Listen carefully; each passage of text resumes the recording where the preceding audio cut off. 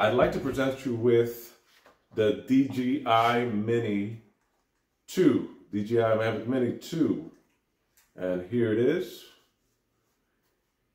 And of course there was a DJI Mini, the original version, which actually looks the same as the DJI Mini 2. Except that this one, instead of a 2K camera, it has a 4K camera, which is a good upgrade, even though the 2K was not bad, but the 4K is even better. And here it is. So it folds, the wings fold out the same way, and they fold in the same way. There it is. Here's the bottom. Whoop. Whoop. Sound effects are optional. Whoop. Whoop. And this is the size of my hand. Pretty big, and that's the size of the drone on my hand. There it is. And another thing that's different from the DJI Mini, the original, is that the controller, as you see here, is considerably different in that instead of having the attachment to hold the phone on the bottom, it has it on the top. And the way it opens is you pull it out from the top and you can attach your phone here. It catches on here and it comes up to about that length. So it should be able to fit your phone even if your phone has a phone case on or a battery pack on, because it extends pretty much and it catches right here. It has indentations here that helps your phone secure right there. Another difference and an upgrade to this controller is that they have the cord, this cord right here that connects to your phone so you can see what you're shooting. It comes already attached to the controller, but not only that, it can live in the controller. It just folds into the controller so you won't lose it. So gone are the days from the original of ordering the 10-pack of connectors, USB connectors, micro USB connectors, USB-C connectors, buying 10 at a time because you just keep losing them. It can fit inside there, and then you can just close it, and next time you want to shoot, it's already in there. You don't have to worry about it. And it also has a port inside here that can charge your phone as you are using the controller. Now on the controller itself, in the front face, you'll see it has the two knobs, that joysticks that you'll screw on. And always make sure they're screwed on completely because these are easy to lose. And you also have the home key over here, which is now bigger and it's brighter. And you also have the power button over here that is also bigger and brighter. And it also feels heavier. It feels actually like a video game controller. Think, I don't know, PlayStation controller, think Sega Genesis. It's bulkier, it's sturdier. I wouldn't drop it. I wouldn't want to drop it. It also has 3 settings that you can move about in the front. It has a cinematic mode, it has normal mode, and it has the sports mode.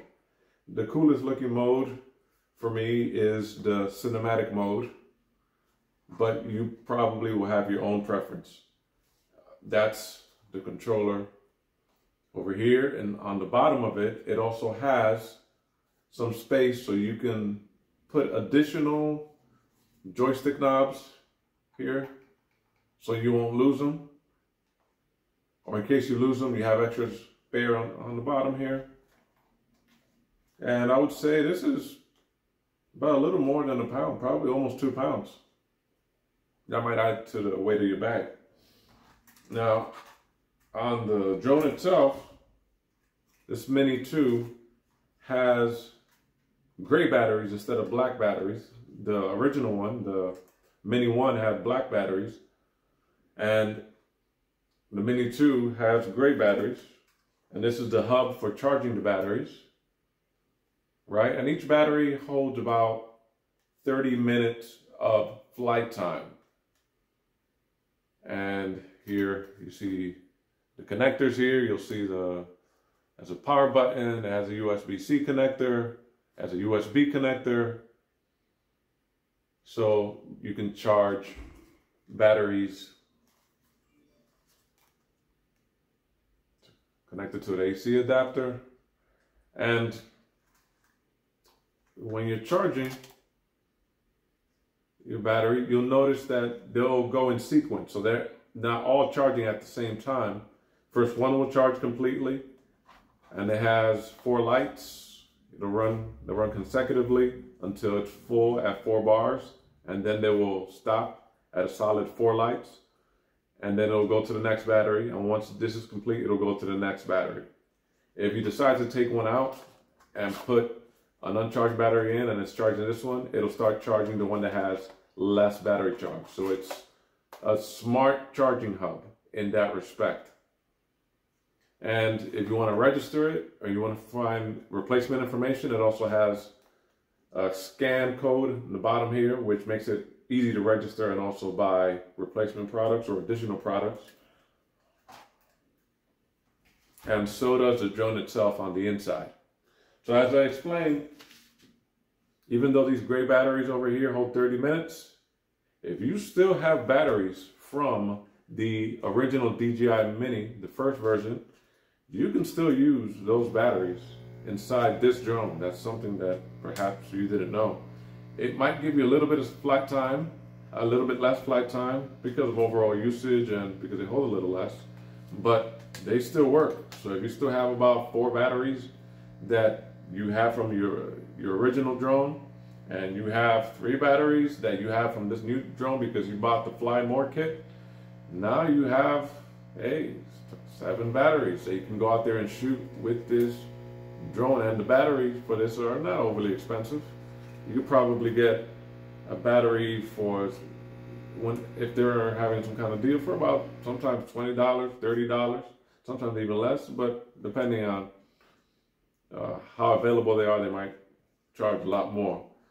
It also has space here on the bottom, so you can add landing gear. Let's say you go to the beach and you don't want to place this directly on the sand, or you're on top of grass and you don't want the blades to interfere with the blades of grass.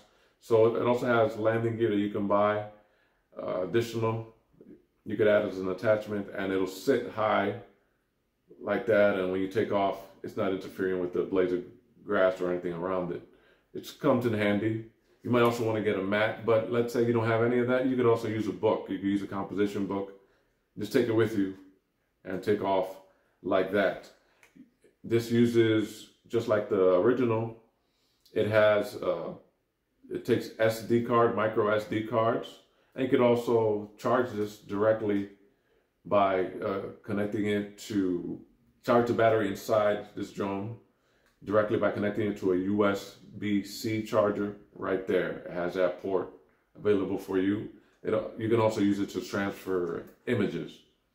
What else can I say about this? When you're flying for a long time, sometimes it does get a little hot, but I noticed it has less problems than the original had. It also has greater range. I don't know if they made upgrades to the antenna or not, but you can notice that you can go higher and you'll get less of that interference or aircraft interference like you did with the original. So this is the hub for the original. So I have 3 batteries with that. And this is the one for the DJI Mini 2. But again, both are able to be used with this drone. One thing I want to say about this drone after using it the first few times, it takes good photos, not super professional photos, but you can shoot at a high quality with this 4K camera attached to it. It's not overly complicated to fly this drone if you are a beginner or even a semi-professional. It is pretty light. Now, I'll say one thing, and I've seen a lot of other users complain about this, and this might be why they sell the insurance in case it flies away. Sometimes, even after calibrating the drone and after, you know, standing there and you're spinning it around like the instructions ask you to do, like you're some kind of spinning top, and even after you calibrated the gimbal and said yes to whatever liabilities you claim, sometimes it'll fly away on its own. And if you see some of the insurance sellers, DJI itself, it sells insurance, but you have to buy it within the first 48 hours of owning it. They'll explain to you that the insurance covers flyaways. I don't know how that happens. Maybe too much interference in the area. Maybe it's a flaw with the drone, but it will fly away on its own. And the reason I bought this was because my first drone, it got caught in one of those circumstances. Now, it does have sensors that help it detect when a building is nearby or an object or an electrical line, and that might be the reason why sometimes it'll fly away. It detects when things are close to it, but I would say that it's not perfectly calibrated, and perhaps it could be fixed with software or firmware upgrades. But sometimes you'll see that it'll take off, and anyone who's flown a drone, a very scary thing that can happen is that once you start going up, and let's say you're over water or around a lot of buildings, it starts all of a sudden go one way, and you know you didn't ask it to go that way. You're not controlling it. It has a mind of its own and just goes away.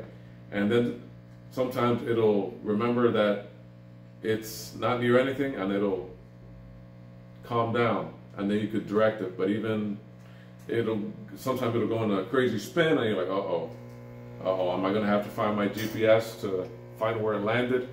Or do I have to invest in a new drone, which is not a good feeling. But just know that it can happen. Just like with the original one that I had, to be transparent with you, the original one, I have flown 450 successful flights before one that was unsuccessful. So I'm a pretty good pilot, is what I'm saying. And I've flown in heavy winds. I would say I wouldn't fly it over 15-mile-per-hour winds to be safe. I'm sure it can go, I've heard people fly it in 25-mile-per-hour winds with no problems. But just to be safe, I wouldn't just let it go far away in 17-mile-per-hour winds. If you're going to fly in wind, make sure it goes straight up and make sure it goes straight down. That's my advice. You might have your own methods of doing things, but this is what I'm asking you to do if you want to take precautions. What else can I say about this drone? It's a nice drone. It's also very light. You can take it on the plane with you. I have taken it on the plane with me. It's the batteries last pretty long. If you had other drones like the Autel Robotics original big bulky drone that they had, the big orange thing that came out, I would say maybe 2016, 2017, the batteries last a long time. They don't have a swelling problem like those batteries had that made that drone an ornament right now for many people who decided to invest in that and rendered it useless. But this is, again, if you're thinking twice about getting this drone and you're looking at the negative reviews, go ahead and get it. Try it out. It's not like one of those cheap drones that you'll see on a lot of these, let's say even on Amazon, you'll see some cheap drones. Your child might ask you, oh, can I have a drone? Or your teenager might say, can I have a drone? And you say, okay, why do I want to pay $500 for a drone when I could get them one that's $25 and it has a 5-minute battery? And they're not going to like that. And you're not going to like wasting your money on something that most likely is not going to work. The images on those drones are inferior. And if you're a photographer, I would recommend the Mini 2. The DJI Mavic Mini 2, in that you can edit a nice image off of the images that you're able to take with this drone. You're also available to adjust the temperature of the colors on this drone. You're also available to zoom in a little bit something that you weren't able to do in the original Mini. And I like it. I like it. I haven't gotten to many problems using this drone. The only problems that you might have while using this drone is using it in an area that's restricted, so it won't take off. And it might take, and you'll notice from the time that you turn on the controller and the app on your phone, right? It works with the DJI Fly More app. And the time that you turn on the drone, it might take a little bit of time for both the drone and the controller to sync. But once they're synced and you start rising the drone, you'll see that it says, oh, it reaches maximum altitude. That usually means it's not completed syncing. And what I mean, it's not ready, that means you'll go, let's say 30 meters, and then it'll stop. And then you'll see, okay, it'll say home point has been updated, which means that now you could legally go up to, let's say 120 meters, which is pretty high, especially if you're within the city. So you'll go to a safe distance, and but it has the capacity to go even higher. And for that, they recommend that you go to an area that's open, and hopefully it won't fall out of the sky and land on somebody's head. But the way you know how much battery you have left, you look at the back, you turn it to the underside, and you press here on the power button. The power button's right here. And it has 2 bars and a blinking third bar left. And the way you actually turn it on, you see it turns off when I take my finger on it. You press it once, and once you get the light going, you hold it, and now it's ready to be paired with the controller. And once you turn it on, you have these lights under here. You could actually customize those lights. Let's say you don't like the colors that you see in the sky when you're flying this drone, you could actually pick another one. You could pick red, you could pick blue, you could pick purple, you could pick green. Whatever color you can see better at nighttime, or to make this more visible, you can choose on the Fly More app that you can download after you get the drone. Another thing about this drone is that you'll see that you'll start going back and forth between photo mode and video mode. And you can do that with a touch of a button here. You no longer have to just touch the phone like you did in the first version. You can just press a button here and it'll switch from photography to video, and then you can just start recording on your phone. And what else can I say about it? If you are going to fly, it's safe in that you don't have to register it with the FAA because it's under the required weight for you to register it. So it's 249 grams. I believe that's the limit before you have to register it. So the DJI company did this knowing that you won't have to register it. Rules are rules. So it's pretty nice. The only thing I would say about it, it seems to be thrown off by a lot of transmitters and receivers in the area and the GPS if you're flying in an area that is a restricted area. So I wouldn't get too, if it's your first time flying a drone and you don't have licenses, things like that, I wouldn't just do it guerrilla style around a lot of buildings just because you don't want to ruin your experience with your drone, especially if it's your first time. Get a few flights under your belt. You're not supposed to fly it indoors, but you can fly it indoors. Let's say you have an event that you want to record indoors, or you just want some aerial pictures. You can do that with this drone, and it'll stay at a safe distance. I've used these at weddings. I've used this at graduations. I've used this anywhere that they need an alternative, an innovative form of photography. So, of course, you know I'm a photographer. I've been a photographer for years now, and it's an added tool that you can give to your customers for value. So if you hire me, know that I come with my own equipment. I come with my camera lenses. I come with 3 drones, and all serve their purpose. And If you don't want to take your most expensive drones to smaller events, you can take this drone. This drone, you'll spend about $500, anywhere from $500 to $700 on this drone. But it'll do the job. Just know you're going to get something that gets the job done. So with that being said, that's an introduction as well as pretty thorough information as to what this drone can do and what to expect when you open it. All right, thank you. Go out there,